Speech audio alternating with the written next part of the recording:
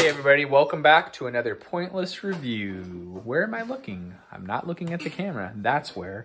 So today we're reviewing a choice cut of beef that my wife got at Dollar General. That's right folks, Dollar General. They don't have a butcher counter, they just have meat in a cooler.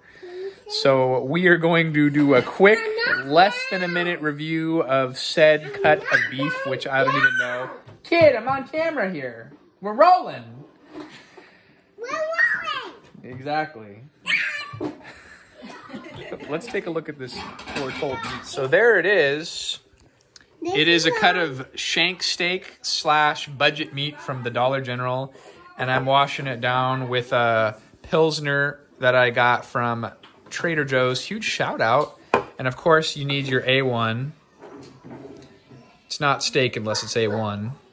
And I got some baked veggies that my wife made because she says I'm fat. All right, folks. Next clip, you will see me eating said meat and rating it on the 1 to 5 scale. All right, let's put a little dollop. Ooh, never even been opened.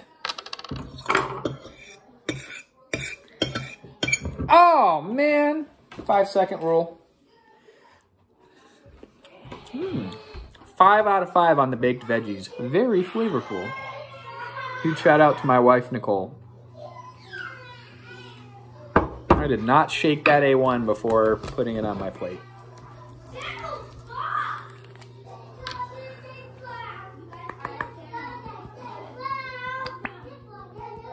Having trouble with the A1 here, folks. I got a great story about A1 from when I was a kid.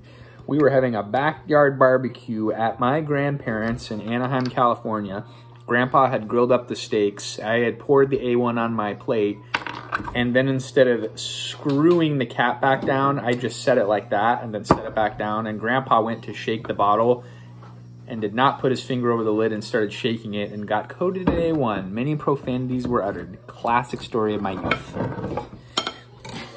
We're gonna now cut this budget meat.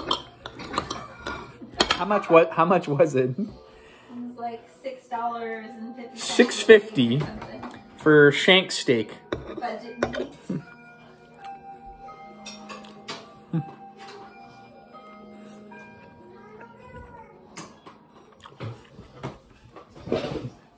Butter fried in the skillet. Thin cut.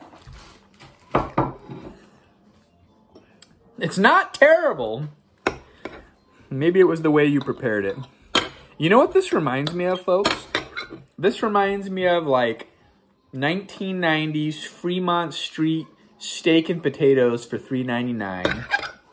It's everything you would expect it to be for the price. But